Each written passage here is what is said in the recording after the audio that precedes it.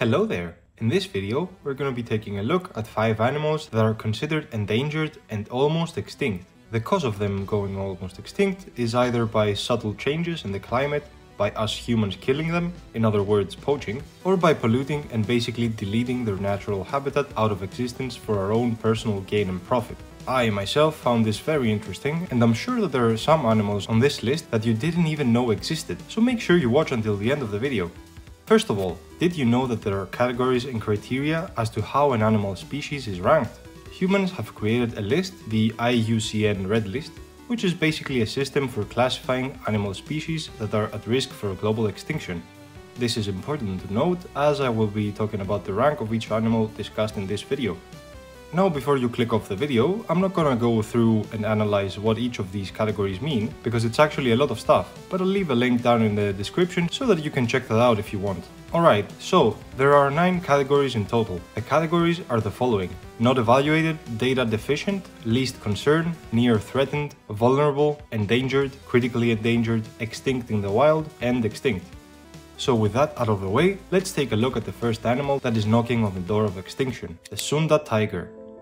The Sunda or Sumatran tiger is native to Indonesia, specifically at the Sunda Islands, as their name suggests, and are holding on for dear life in what little forest remains on the island of Sumatra. Sunda tigers also lived in Java and Bali in the past, but at this time they have already gone extinct due to deforestation, poaching, and lack of prey. They can weigh up to around 140 kilograms and can grow up to 2.3 meters long. That might sound big, but keep in mind that it's actually one of the smallest species of tiger. Their fur also has that classic orange color tint with black stripes which help with camouflage. Today, the new population estimate for all tiger species from the Global Tiger Forum is about 5,574 wild tigers. Out of those, only around 400 are Sunda tigers, so it's no wonder that they're classified as critically endangered. I should also mention that even though the total population of tigers has almost doubled since 2010, it is still at only around 4% of their historic range, and that is just too sad. Next, we have an animal often called the Asian unicorn, the Saola. The Saola is actually one of the rarest mammals on Earth. The first time that someone saw this animal was all the way back in 1992, up in the Annamite Range in Vietnam. If you happen to find yourself wandering around in that range, and you're lucky enough to see one, you'll recognize them right away by their 2 parallel horns that have sharp ends and can reach up to 50 centimeters in length. Their fur is slick and dark brown in color, with some dappled white markings on their face. Standing at around 84 centimeters in height and weighing up to 100 kilograms, they do not have many enemies in the wild, except tigers and of course us humans, who hunt them for their horns. Even though there haven't been any formal surveys for their actual population number, the IUCN estimates that less than 750 exist in the wild today, since they are so rarely seen. That is the reason why they're classified in the critically endangered category as well. Next is the Yangtze Finless Porpoise. They got their name because of their habitat, the Yangtze River. It's actually the longest river in Asia and was also the only river out of 2 on the planet that was home to 2 different species of dolphin, our finless porpoise and the Baiji dolphin. Unfortunately, the Baiji dolphin was declared extinct in 2006. This came as a big surprise because for the first time in history, we humans wiped out an entire species of dolphin, and it was completely our fault. The problem was overfishing, pollution, and ship movement, and still is to this day. The waters they occupy are constantly flooded with fishermen and people that use the river as a way of transport, so the poor dolphins get injured and killed by boats, ships, and also by getting caught accidentally in fishing gear. They are also kinda big in size, capable of growing up to 1.9 meters in length, and that makes it easier for them to get hit by the boats. As you might have noticed, there is a theme that keeps coming back during this video, and the theme is that the finless porpoise is also classified as critically endangered, with only around 1,000 to 1,800 left on the planet.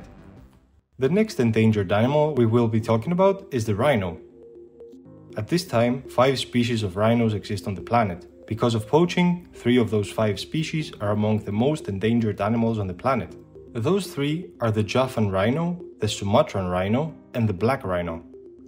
There are 3 main reasons for poachers hunting the rhinos. In the past, Their horns were displayed as a symbol and demonstration of wealth. They were also used in traditional Chinese medicine or even sold on the black market. Just imagine that a Javan rhino's horn can sell for up to $30,000 per kilogram. That is basically a fortune right there, and it's also the main reason that people keep hunting and poaching to this day.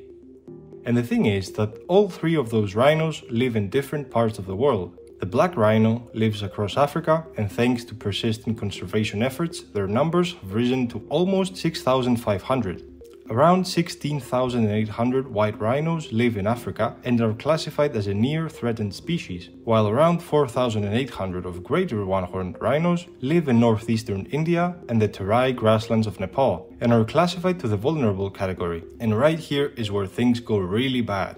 The Javan rhino lives only in Ujung Kulon National Park in Java, Indonesia. They're in the brink of extinction, with only 76 Javan rhinos left on the planet.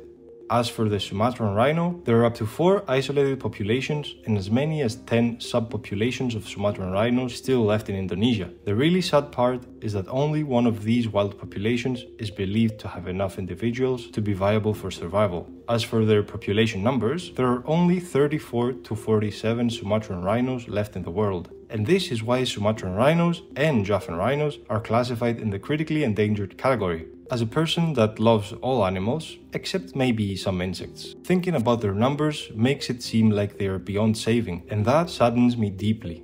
Let's hope that with our help they can fight and win against the seemingly inevitable extinction. Then, the next animal we're gonna cover in this video is the Amur Leopard. When you think of leopards, the first thing that comes to mind is Africa and tropical rainforests, but not for the Amur Leopard. Today they are now found only in the border areas between the Russian Far East and Northeast China, but most of them live in Russia. Their body can grow up to 1.4 meters in length, and their tail adds up to 90 centimeters extra.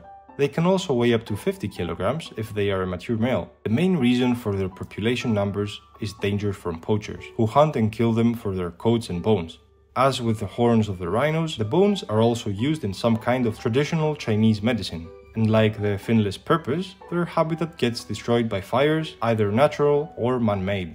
And, due to climate change, food availability for the Amur leopard is also a big problem. This is why they're also classified under the critically endangered category, with just a bit more than 84 individuals currently alive on the planet. It seems to me that there is another pattern that constantly shows up during this video, along with the critically endangered status. For almost every animal, we humans are the primary cause for their extinction.